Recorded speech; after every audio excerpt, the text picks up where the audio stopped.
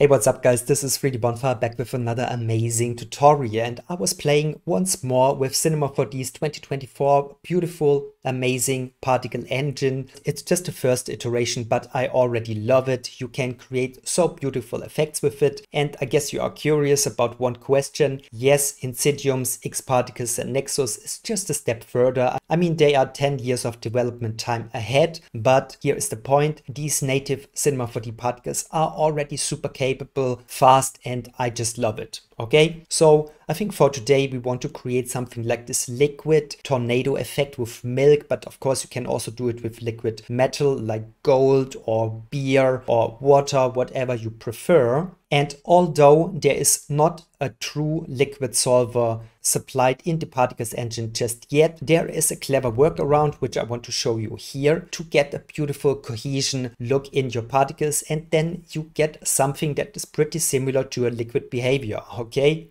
just be sure that the full lesson of almost 40 minutes will be on my Patreon as usual. This is the place to get the full package, but also here on YouTube I want to just share like a quick breakdown of it and share some knowledge with you. And by the way, I'm also working on another version of this swirl of this tornado to get like this beautiful magical orb crazy effect. So this one will be an upcoming lesson for my Patreon. But other than that, let's now dive into Cinema 4D and have some fun.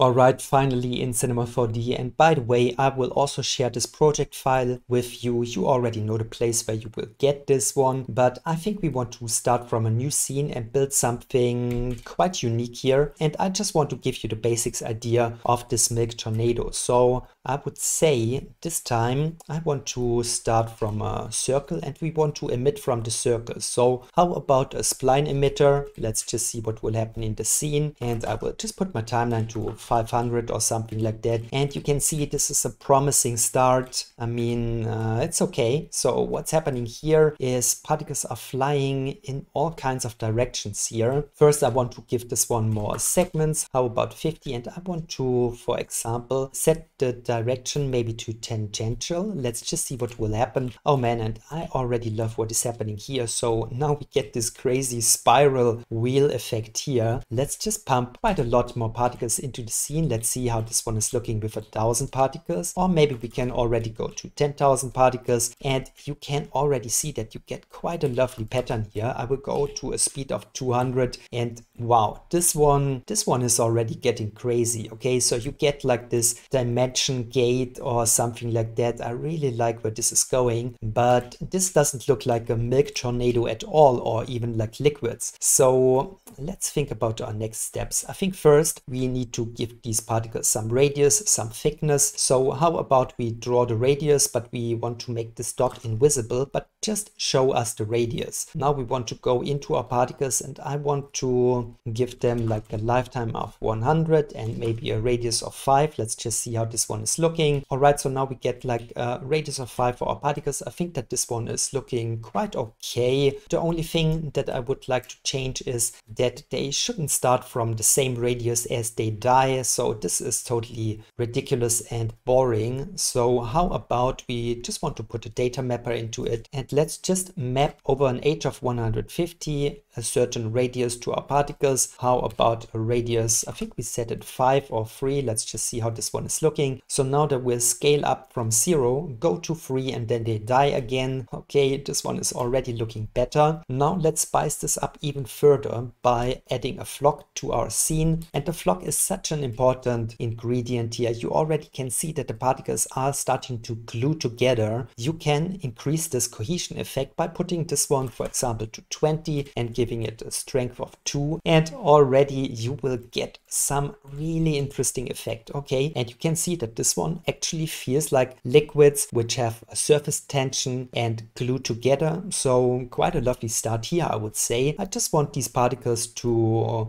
probably grow up faster, so it is getting more dense in here, but then now they will scale down, and I think that this one is quite an interesting start here. I just put the radius to 30, in which area they will start to glue together, and already you will get something like a liquid spinning wheel effect. This one is quite interesting. Okay, lots of happy accidents here actually, because I didn't prepare this one. How about when we add some additional turbulence? Let's put this one to 50 and 3. Okay, and there you go. You already get something like a liquid spinning wheel effect here. I think that this one is quite interesting, and to be honest, we don't have to make this tutorial way longer, because you already get a quite interesting understanding here about how to create a liquid effect. Now I would say that you could just, for example, put this one into a builder and a measure, and right now this is looking horrible, but you just have to probably boost up the particles here. Let's put this one to 100,000. Let's just make this one more dense, okay, and wait for it a second. What will happen here? You get this beautiful tendrils here, and already this one is looking quite amazing. Let's put this one into a builder and a measure. Now it's looking horrible again, but of course you just have to dial in better numbers here. So how about 5 and 10? How about a smooth effector on top of it? And how about another smooth effector on top of it? Now this is getting too crazy, but let's reduce the voxel size to get in more resolution. And yeah, I mean, I spent only 5 minutes here, and of course you can do a better job, but just be sure that a lot more knowledge will be applied in this scene file, and it will be just set up in a more clever way. But other than that, I hope that you can take away something from this short Cinema 4D lesson about how to create a fake liquid effect in Cinema 4D with the new particle engine. Thank you so much for your time. Have an amazing day. Bye everyone.